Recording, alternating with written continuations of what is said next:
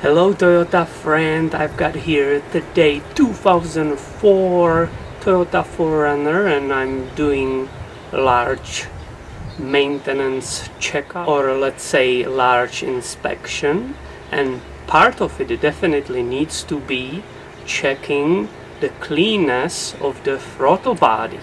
So let's go together and see how it's done. To get to the throttle body I have to remove this plastic cover. To do that I have to undo these two 10mm nuts. Now I can lift and remove that plastic cover. Now without that plastic cover we have finally nice view of the engine. The throttle body, it's right here, but I want to look in it from this side, but as you can see this air box is in my way. So what I will do is I will unplug the electric connectors for the throttle body.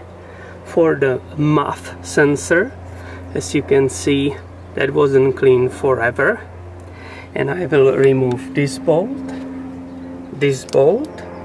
but definitely don't forget about that vacuum line which is here on the back. The last thing, I will release this clamp here, and I'm finally able to carefully move that entire airbox and put it slightly on the side.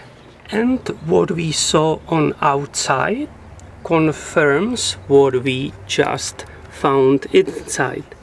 The throttle body, it's completely dirty. The passages which supposed to be free for the air to go around the butterfly valve for the idling conditions, they are completely plugged with the carbon or dirt and so on. So this definitely needs to be cleaned immediately. Also, if you see throttle body so dirty and you see this deposit on the muff, I will automatically offer to the owner of this vehicle not only throttle body cleaning, but it will totally needs to be done muff sensor cleaning. So please stay tuned because very many Toyota videos are coming very soon. Thank you for watching and have a wonderful day.